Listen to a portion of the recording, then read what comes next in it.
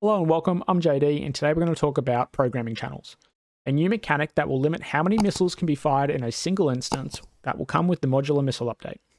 Each hull will now have a set number of programming channels organic to it, which when you go to queue up a missile volley, will then search for all the vertical launch systems that currently have that missile type, and then launch to the maximum amount of programming channels that you have. So playing in the background is the video that demonstrates this from the developers posted on the official Discord. It shows a heavy cruiser with a vertical launch system size 2. And so you can see when the missiles are queued up that there's a short delay whilst the VLS-2 launcher programs the missiles. And you can see where it says prog-6, which is how many channels that ship currently has available to it. Then they all fire almost simultaneously in a dense wave. So this is important for a few reasons. One, you'll no longer have a steady stream of missiles that point defense will be able to continually destroy. So you won't be able to just chicken feed missiles into the enemy's point defense network.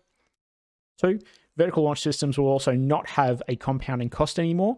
So you'll be able to have a missile ship, but it'll be restricted to how many programming channels available to it. So whilst you may be able to carry hundreds of cheap missiles, you won't be able to fire hundreds of missiles at once like you currently can.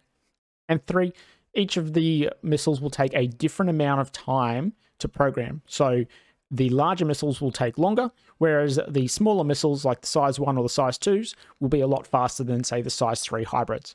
So this should make it now that missiles are used with a bit more care and a bit more foresight instead of simply finding a target and unleashing wave after wave of missile until eventually you overwhelm enemy point defense. And you might be wondering, is the age of missiles dead?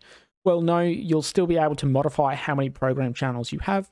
So the developers have confirmed that there'll be 2 supporting modules, and this is part of the reasons why the vertical launch system no longer has the compounding cost. So you'll be able to add additional programming channels, and you'll be able to buff and modify the speed at which they calculate how long it takes for them to launch.